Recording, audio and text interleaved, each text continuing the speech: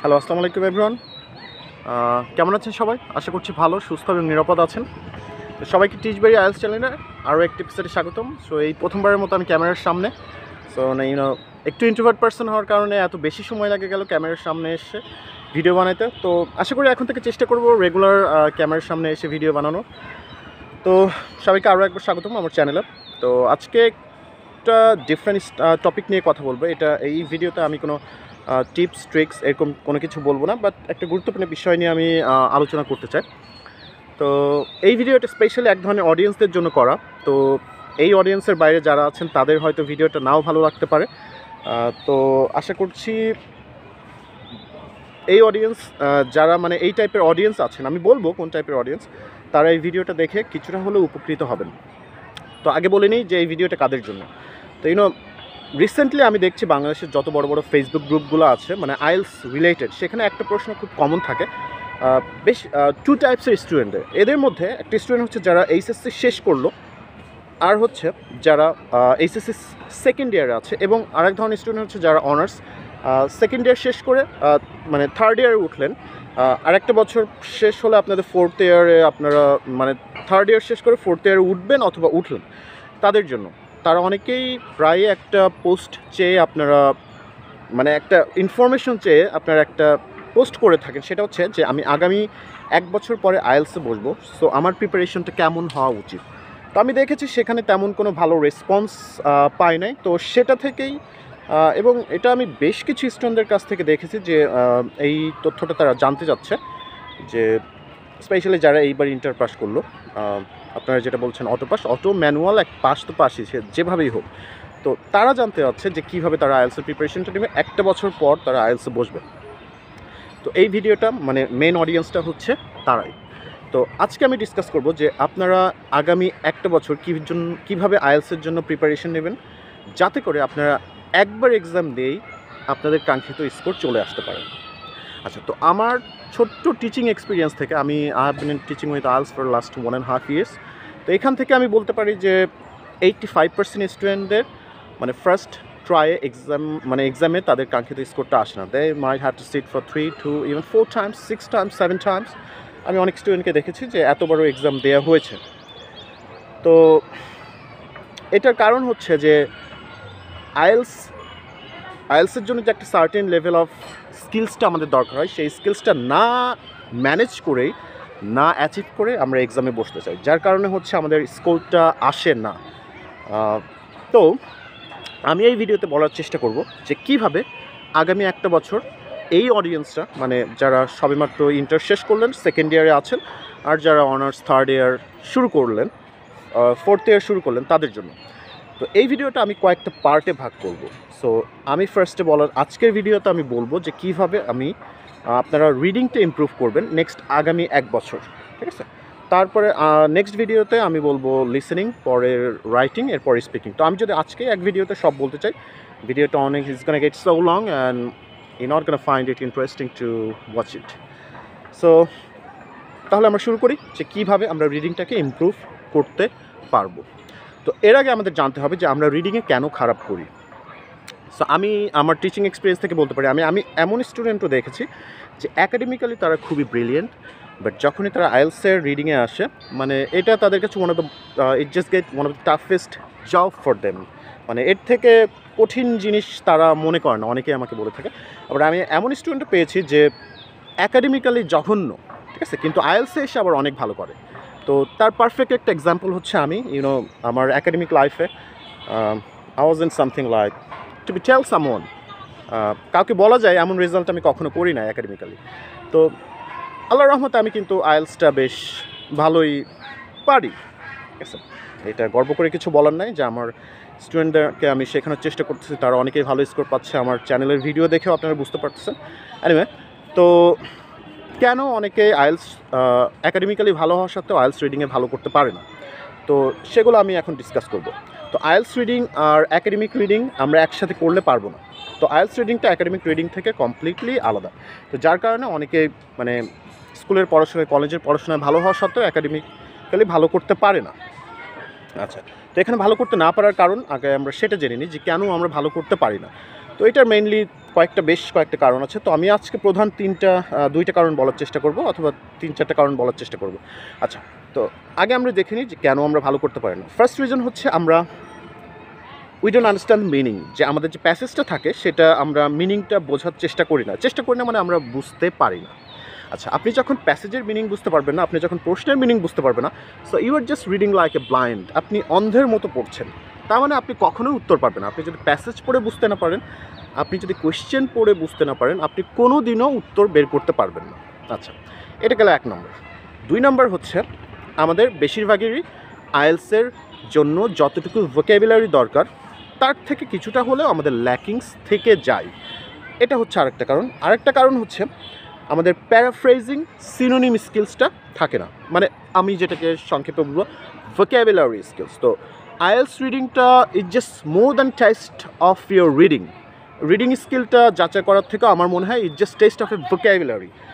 আপনার ভোকাবুলারি যদি সমৃদ্ধ থাকে, I mean you can gave very good result in IELTS. আপনার ভোকাবুলারি স্কিল যদি ভালো না থাকে, আপনার রেজাল্টটি কিন্তু খুব ভালো আসবে না। দেখা গেলো 5.5, 5-এর মধ্যেই কিন্তু ঘোরাফেরা করবে। তো আমরা যেহেতু প্রবলেমটা আইডেন্টিফাই করতে পারলাম, তো এখন এটার সমাধান কী সেটা আমি আপনাদেরকে বলার চেষ্টা করব, যে আগামী 1 বছর আপনারা কীভাবে নিজেদেরকে প্রিপেয়ার করবেন যাতে আইএলস আপনাদেরকে দ্বিতীয়বার বসতে না হয়। ঠিক আছে, 1 বছর কিন্তু যথেষ্ট সময়টা যদি আপনারা ওয়াইজলি কাজে লাগান, আপনারা মোর দ্যান এক্সপেক্টেড স্কোর আপনারা কিন্তু পেয়ে যাবেন। ঠিক আছে, তো আমি এই ভিডিওতে বলার চেষ্টা করবো, আবারও বলছি, এই ভিডিওটা ওই অডিয়েন্সদের জন্য যারা সবেমাত্র ইন্টার শেষ করলেন, যাদের প্ল্যান আছে যে 1 বছর পর আপনারা দেশের বাইরে পড়তে যাবেন। হয়তো অনেক তোমরা স্টুডেন্ট থাকবে যারা ইন্টারে, যে হয়তো পাবলিক ইউনিভার্সিটির অ্যাডমিশন চেষ্টা করে হবে না, দেখেন তখন ফ্যামিলি থেকে ডিসাইড করলো যে তোমাদেরকে বাইরে যেতে হবে। তখন যে কোনো এজেন্সি অথবা যে কোনোভাবেই তোমরা ডিসিশন নাও যে আমি তখন যে কোনো এক জায়গায় যেতে হয়, মানে ভিসাটা প্রসেস করার জন্য। তখন তোমাদেরকে বলে দেওয়া হয় যে একটা আইএলস স্কোর লাগবে 2 মাসের মধ্যে। তো তখন দেখা যায় অনেক স্টুডেন্ট যে কোনো কোচিংয়ে গিয়ে ভর্তি হয়, কোনো টিচারের কাছে যায়। তো 2 মাসের মধ্যে তাদের আইএলসের যে একটা স্ট্যান্ডার্ড স্কোর 6 থেকে 6.5, এই স্কোরটা দেখা গেলো এই 2 মাসের প্রিপারেশনে অনেকের আসে না, কারণ তাদের ওই লেভেলটার সমান ইংলিশ স্কিলটা থাকে না, যার কারণে স্কোরটা আসতে চায় না। ঠিক আছে, তো দেখা যাক এটা আমরা কীভাবে সলভ করতে পারি। ঠিক আছে, ওকে। সো এটা সলভ করার জন্য আমাদের শব্দ ভাণ্ডারকে, আমাদের পড়ে বোঝার অ্যাবিলিটিকে, আমাদের মোট কথা বড় সেন্টেন্সকে ভেঙে স্প্লিট করে আমাদেরকে বাংলা বুঝতে হবে যে সেখানে কি আছে, তখনই আমরা ভালো করতে পারবো। মোট কথা, আপনি যদি পড়ে বুঝতে পারেন, আপনি আইএলস রিডিংয়ে অবশ্যই ভালো করবেন। আপনি যদি পড়ে বুঝতে না পারেন সেখানে কি আছে, I mean your score will be just like 5.5, 5, maybe 6, something like this. তো অনেকেই আবার এই সমাধানটা চেয়ে ফেসবুকে পোস্ট করে থাকে যে আমি কিভাবে রিডিং স্কিলটা ইমপ্রুভ করতে পারি, আইএলস রিডিং স্কিলটা। কিসের reading skill? IELTS reading skill. তো তখন মানে এই পোস্টগুলোতে অনেকেই সাজেশন করে থাকে যে আপনি নিউজ পেপার পড়েন। নিউজ পেপার হচ্ছে এমন একটা ওয়ে যেটা আপনাকে মানে আইএলস রিডিংয়ে খুবই হেল্প করবে। But for me, two be honest, news paper আপনাকে সিগনিফিকেন্টলি কোনো হেল্প করবে না। আমি বলছি না যে হেল্প করবে না, আমি বলছি এটা এতটাও মানে বিশাল কোনো ইম্প্যাক্ট আপনার আইএলস প্রিপারেশনে ফেলবে না। একটু স্ট্রেঞ্জ লাগতে পারে, হ্যাঁ, কারণ যখন কাউকে জিজ্ঞেস করা হয় যে আমি কীভাবে আইএলস রিডিংটা ইমপ্রুভ করব, তখন অনেকেই আপনাদেরকে আনসার করবে, সাজেশন দেবে যে আপনি পড়েন, প্রচুর পরিমাণে নিউজ পেপার পড়েন, আর্টিকেল পড়েন, জার্নাল পড়েন। আমার কথা হচ্ছে এটা, আপনাকে পড়তে হবে, প্রচুর পরিমাণ ইংলিশ পড়তে হবে। তো কিন্তু আমি নিউজ পেপার পড়ার পক্ষে না। কারণ কি, আমি সেটা বলতেছি যে নিউজ পেপার পড়ার, আমি বলছি না আপনাদের নিউজ পেপার পড়বেন না, আমি বলছি এটা পড়ার পক্ষে না। এটা ছাড়াও অন্য কিছু পড়া যাবে, আমি সেটা বলবো। তো কেন নিউজ পেপার পড়া যাবে না আমি আপনাদেরকে বলার চেষ্টা করি। যে নিউজ পেপার হচ্ছে এমন একটা জিনিস যেখানে আমরা আমাদের সমসাময়িক বিশ্বে যা ঘটছে সেগুলোই পেয়ে থাকি। এখানে আমরা স্পেসিফিক টাইপের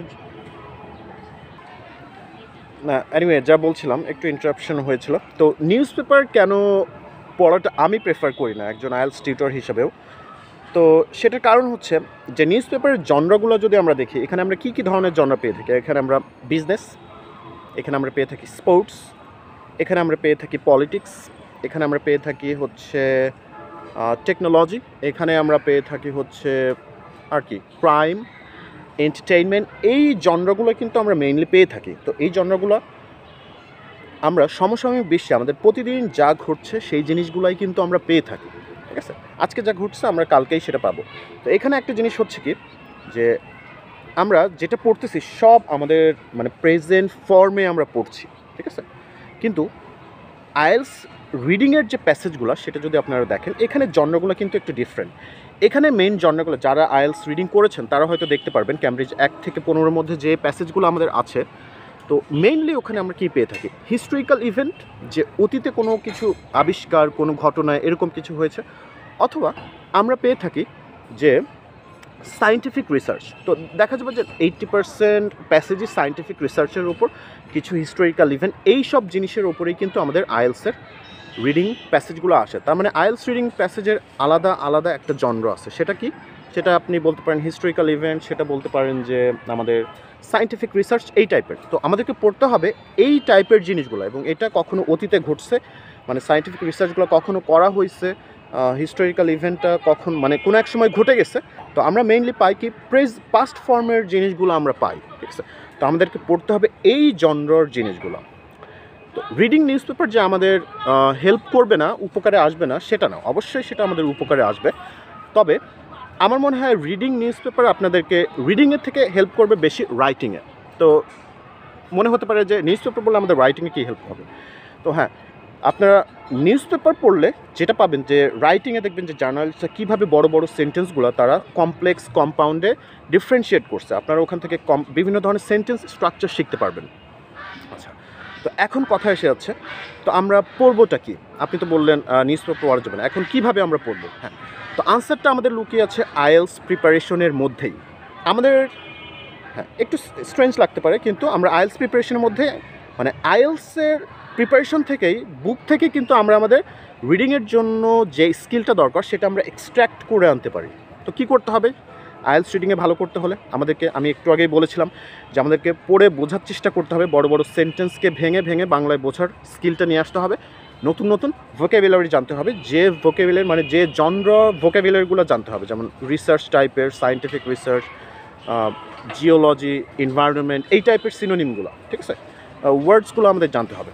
তো এগুলো আমরা জানবো কোত্থেকে? নিউজ পেপার পড়া যাবে না, আপনি পড়তে পারেন সায়েন্স জার্নাল পড়তে পারেন, সায়েন্স আর্টিকেল পড়তে পারেন, ঠিক আছে?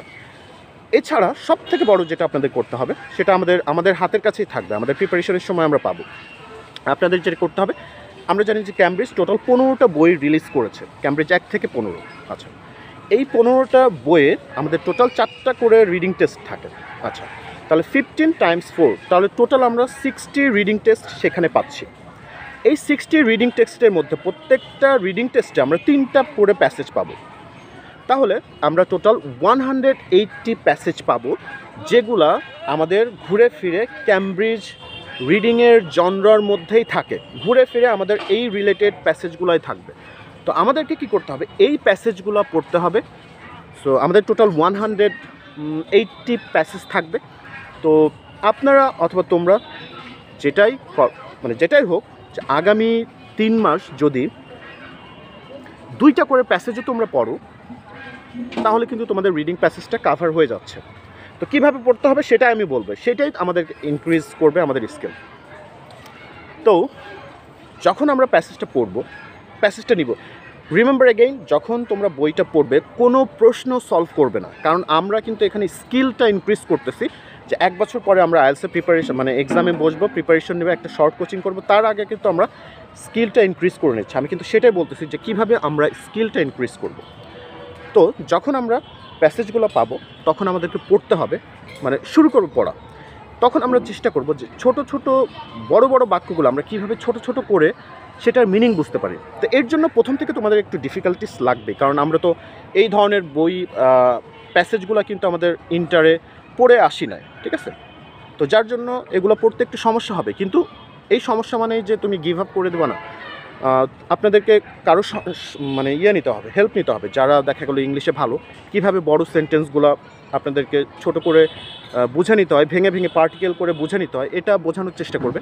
আমি অবশ্য আমার চ্যানেলে আশা করি একটা ভিডিও দিব যে কীভাবে বড় সেন্টেন্সের মিনিং আমরা বোঝার চেষ্টা করব ভেঙে ভেঙে। তো সেখান থেকে তুমি প্রতিদিন একটা করে প্যাসেজ টার্গেট করো, ঠিক আছে, অথবা টার্গেট করুন যেখানে আপনি প্যাসেজটা খুব ভালোভাবে পড়বেন এবং বোঝার চেষ্টা করবেন যে আমার সেন্টেন্সটা কী বলা হচ্ছে। সেটা আপনাকে ভেঙে ভেঙে ট্রান্সলেট করে পড়তে হবে। এবং এই পড়ার সময় আপনি একটা জিনিস ইনক্রিজ হবে আপনার, সেটা হচ্ছে আননোন ভোকাবুলারি। আপনাকে হাইলাইটার রাখতে হবে। হাইলাইটার রেখে যে ওয়ার্ডটা আপনি জানেন না সেই ওয়ার্ডগুলো আপনাকে হাইলাইট করে ফেলতে হবে, করে ওই ওয়ার্ডের মিনিংটা জানতে হবে। মিনিংটা জেনে যে এই ওয়ার্ডটা কীভাবে আরও আসতে পারে, কিসের সঙ্গে বসতে পারে, ঠিক আছে, এগুলো আমাদেরকে জানতে হবে। এছাড়া আর কি শিখতে হবে, আমরা কিভাবে বড় সেন্টেন্সগুলো করতে পারি, ছোট করে ভেঙে বুঝতে পারি। মোট কথা, আপনি যখন আপনার আইএলটিএস এক্সামে রিডিংয়ে আপনার সামনে প্যাসেজ থাকবে এবং প্যাসেজ পড়ে আপনি বুঝতে পারবেন, আপনি বুঝতে পারলে উত্তর বের করতে পারবেন, তখন আপনার কোনো টিপস ট্রিক্স কিচ্ছু লাগবে না। মনে রাখবেন, আইএলটিএসের টিপস বলে কোনো জিনিস নেই, এসব জাস্ট ধোকা, ঠিক আছে। টিপসের জন্য আমাদের সার্টেন লেভেল অফ স্কিল দরকার হয়, টিপস নাই যে তা না, টিপসের জন্য আমাদের একটা সার্টেন লেভেলের স্কিল দরকার হয়। এই স্কিলটা ছাড়া আপনাকে যতই টিপস মানে ট্যাবলেট আকারে গুলিয়ে খাইয়ে দেওয়া হোক, কোনো কিছুই কাজ হবে না, টু বি অনেস্ট। তো যখন আপনারা রিডিং পড়বেন, আপনাদেরকে কী করতে হবে, যে বড় বড় বাক্য আপনি ছোট্ট ছোট্ট করে ভেঙে নেবেন, যে এটার মানে এটা করে আপনাকে একত্রিত একটা মিনিং দাঁড় করাইতে হবে। দেখালো আমাদের অনেক বড় একটা সেন্টেন্স, প্রথম দিকে আপনি একটা পার্টিকেল করলেন, মাঝখানে একটা পার্টিকেল করলেন, লাস্টে একটা পার্টিকেল করে তিনটার মিনিং করলেন, এবং তিনটার আপনাকে দেখালো প্রথমের সেন্টেন্সটুকু আপনাকে আগে নিয়ে আসতে হতে পারে, আগেরটুকু আপনাকে পরে নিতে হতে পারে, মানে বাংলা করার জন্য, ব্যালেন্স করার জন্য। তো এই স্কিলটা আপনাদেরকে ইনক্রিজ করতে হবে। আরেকটা ইনক্রিজ হবে কি, যে আপনারা যখন নতুন নতুন প্যাসেজ পড়বেন, তখন এমনিতে আপনাদের প্রচুর পরিমাণে ভোকাবুলারি লেভেলটা ইনক্রিজ হয়ে যাবে। দেখেন, আমরা কিন্তু একটা জিনিস আমাদের হচ্ছে যে আমরা ক্যামব্রিজ থেকেই আমাদের স্কিলটা ইনক্রিজ করে ফেলতেছি, এবং ক্যামব্রিজে কী ধরনের প্যাসেজ থাকে, ঠিক আছে, সেগুলোও কিন্তু মানে সেই জনরার সঙ্গে কিন্তু আমরা একটু পরিচিত হয়ে যাচ্ছি। ভুলেও, আমি আবার বলছি, এইটা করার সময় কখনো প্রশ্ন সলভ করবেন না, ভুলেও প্রশ্ন দেখবেন না। প্রশ্ন দেখবেন যখন আপনারা একদম 4টা মডিউল যখন আপনাদের স্কিল ডেভেলপ করা হয়ে যাবে, যখন আপনারা মেন প্রিপারেশনটা শুরু করবেন, তখন হচ্ছে আপনারা প্রশ্ন দেখবেন। তখন আপনি দেখবেন আসল মজাটা, যে আপনার রিডিং করতে কত ভালো লাগছে। কারণ রিডিংয়ের জন্য আপনার যে স্কিলটা, রিডিং স্কিলটা মানে পড়ে বোঝার ক্ষমতাটা, এটা আপনি গেইন করে ফেলতে পারতেছেন। তো এই পড়ে বোঝার ক্ষমতাটা যদি আপনার নিজের না থাকে, আপনাকে অবশ্যই কোনো মেন্টরের হেল্প নিতে হবে, অথবা বাসায় কোনো কারো ভাই বোন থাকলে যারা একটু ইংলিশে ভালো, তাদের কাছ থেকে অবশ্যই হেল্প নেবেন, ঠিক আছে। সো মোট কথা, আপনি যদি প্যাসেজ পড়ে বুঝতে পারেন যে আপনার ওখানে কী আছে, আপনি উত্তর করতে পারবেন। আপনি যদি প্যাসেজ পড়ে না বুঝতে পারেন, so you R just reading like blind, অন্ধের মতো পড়ছেন, আপনি কখনোই উত্তর পাবেন না। সো আপনাদের 3টা জিনিস ইনক্রিজ করতে হবে। একটা হচ্ছে বাংলা ট্রান্সলেট করার অ্যাবিলিটি, বড় সেন্টেন্স পড়ে সেটার মিনিংটা ছোট করে মানে বোঝার।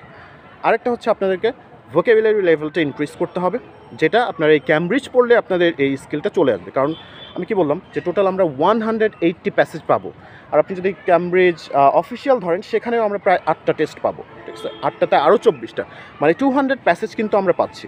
এই 200 প্যাসেজ পড়লেই আমাদের যথেষ্ট, কারণ এই 200 প্যাসেজ সেম টাইপস অফ জনরাতে লেখা। আমি কথাটা আবার বলে আসছি, আবার রিপিট করতেছি, তবুও করতে হচ্ছে।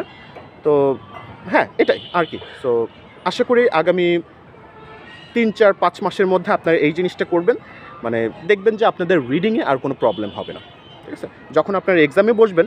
কারণ আপনাদের রিডিংয়ে ভালো করার জন্য একটা সার্টেন স্কিল যেটা দরকার, সেটা আপনারা এইভাবে প্রিপারেশন নিয়ে আসছেন, তবে সময়টা খুব ওয়াইজলি কাজে লাগাইতে হবে। আপনারা জানলেন যে কীভাবে কী করতে হবে, এটা নিয়ে কাজ করেন। আপনি যদি মনে করেন যে আজকে কাজ করলেন, আবার 10 দিন পরে একটা প্যাসেজ দেখলেন, এটা করলে কিন্তু হবে না। এটাকে আপনাকে রেগুলার সময় দিতে হবে, যাতে করে আপনাদের একের অধিকবার আইএলটিএসে বসা না লাগে। তো আমি প্রত্যেকটা পার্টি এইভাবে করে বলবো। তো আজকে আমি রিডিংয়ের কথা বললাম, নেক্সট ভিডিওতে আমি লিসেনিংয়ের কথা বলবো, এরপরে রাইটিং, তারপর স্পিকিং। তো আশা করি আমার ভিডিওটা ভালো লাগছে। হয়তো আমি কোনো কথা এলোমেলো বলে ফেলছি এই প্রথমবারের মতো ক্যামেরায়, so I was quite bit nervous. So আশা করি এটা আপনারা ক্ষমা সুন্দর দৃষ্টিতে দেখবেন, এবং আপনাদের যদি কোনো ফিডব্যাক থাকে তাহলে অবশ্যই আমাকে জানাইতে পারেন যে কী ভিডিও করা যায়। আমি অবশ্যই সেই ভিডিও আসা নিয়ে চেষ্টা করব। আসলে আমি অনলাইন টিউশনে বিজি থাকার জন্য আমার আগের মতো আমি টিউটোরিয়ালও বানানো হচ্ছে না। তো আজকে একটু ফ্রি ছিলাম, একটা স্টুডেন্ট ক্লাস করে নাই, তো আমি ভাবলাম যে হ্যাঁ, ভিডিওটা এখন করা যায়। সো ব্যাকগ্রাউন্ড নয়েজের জন্য আমি সরি। সো আশেপাশে প্রচুর বাড়িঘর আছে, তো যার কারণে একটু সাউন্ড আসতেই পারে। তো পরবর্তী ভিডিও আসা পর্যন্ত ভালো থাকবেন। I'm not gonna take so long to make the new video. Probably after a couple of days I'm gonna make video that how you're gonna prepare yourself with the IELTS listening for next 1 year. So সেই video আসা পর্যন্ত সবাই ভালো থাকবেন, stay safe, stay well, cheers.